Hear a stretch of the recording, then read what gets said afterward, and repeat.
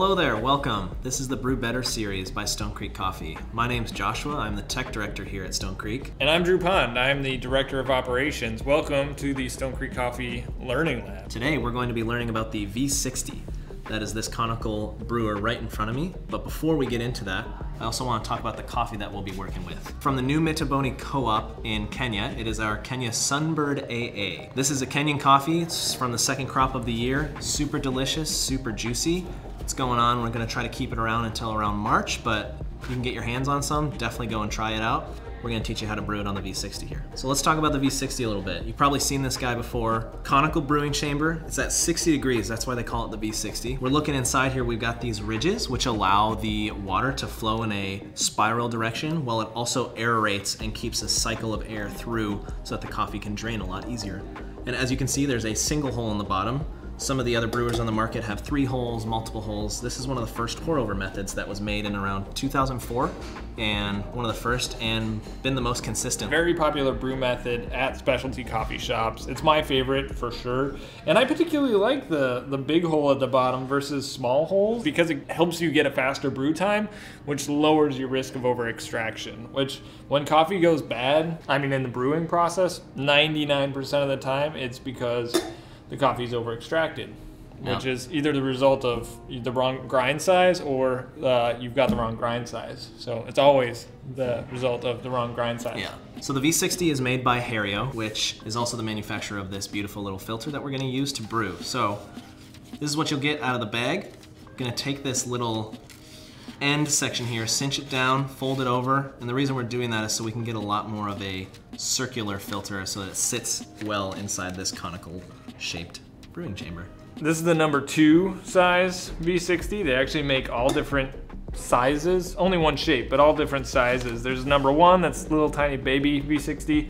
Number 4, which is a Daddy Shark version of V60. We like the number 2. It's a good size for brewing 1 or 2 cups of coffee. So before we get into pre-wetting the filter, we're just gonna talk about the grind size that we have. What we're looking for is kind of like a beach sand or like table salt texture. What we're looking for when we're brewing is a quick brew time. So when you're brewing at home, if things don't kind of pan out the way you want them to, just go ahead and check that grind size as Drew was talking about earlier. We're gonna look for inconsistencies or if it's too fine or too coarse, this is where you wanna start. And we can help you out with that. So if you're having trouble with that, just contact us. We can definitely help you out finding the right grind size for you. You can email us at customers@stonecreekcoffee.com, or you can slide into our DMs on Facebook and Instagram at Stone Creek Coffee. Cool, so let's start with pre-wetting this filter. What we're doing is, one, we're preheating the vessel, both the carafe beneath and the V60 itself, warming it up, and we're also getting that nasty paper taste out of the filter. We are also reducing the amount of water retention that that filter will have when we're actually brewing the coffee. So we're gonna go ahead and dump that water, and we got our 24 grams of coffee right here. And since we're both gonna be drinking, I'll use this spoon to create a little divot in the center, and that divot's gonna allow us to get more water on more coffee quicker. You're going for a Mount St. Helens kind of vibe here. Nice little dip in. So we're taking our hot water. We're gonna be doing a 30-second bloom at 50 grams of water. So we're gonna start it off, start the timer here, start in the middle, and just kind of saturate all those grounds till you hit 50 grams. And what we do is we excavate and we really aerate those grounds, spin them around, scoop them around, trying to get as much water as we can around there so that we're getting an even extraction and a full extraction. When we're pouring in the rest of the water, our final weight is gonna be 360 grams. May seem like that's a lot for the V60, but if you have the grind size right, the water is gonna be pouring out fast enough that by the time you get to 360, it'll be the perfect amount. Now we wait. So this brew cycle should take anywhere between 1 minute, 45 seconds and 2.5. And what Drew's doing right now is he's spinning around the coffee. He's allowing that coffee bed to settle and create a flat surface on that coffee bed. And that way we know that we've got an even extraction and a clean extraction. As I mentioned before, the brew cycle is so fast, the little agitation is gonna actually help you get sweet, clean, and juicy flavors from the coffee. If you don't do enough agitation and the brew cycle is really quick, you may end up with a kind of weak coffee. Not bitter, because you won't have over-extracted it, you'll have under-extracted it, which doesn't happen often, but it can happen. Might take a little bit, so in your time, once you pour in that water, you can go get your cups ready. We might as well just grab those cups and preheat them. Preheating your cups is a super great process and a super great habit to form, so that way your cup is warm and that your coffee doesn't lose a lot of its heat once it goes into that cup. So we're just gonna get some of that hot water in while we're waiting for the coffee to drip.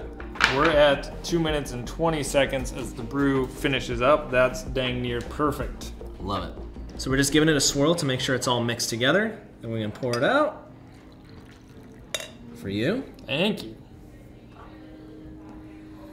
From myself. Let's talk about this coffee. In a Kenyan in particular, we're looking for big acidity, like big body and big acidity. Sometimes people even say it kind of reminds them of tomato, like because when you like bite into a tomato, there's a viscosity that sort of covers your mouth. You don't want it to necessarily taste like tomatoes, but you want that big viscosity plus acidity in a good Kenyan coffee, which this one delivers.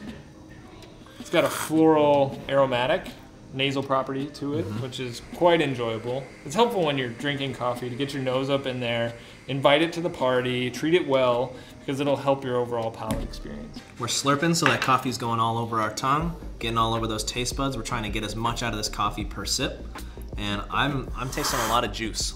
I don't know, it's a big experience. It's not subtle at all. It's definitely a delicious cup. We're talking about like citrus, limes and lemons, raspberries, blackberries. Often it shows up kind of tart. So the combination of viscosity and then tartness is really unique to Kenyan coffees. You don't see that pretty much anywhere else. Get one more sip in here.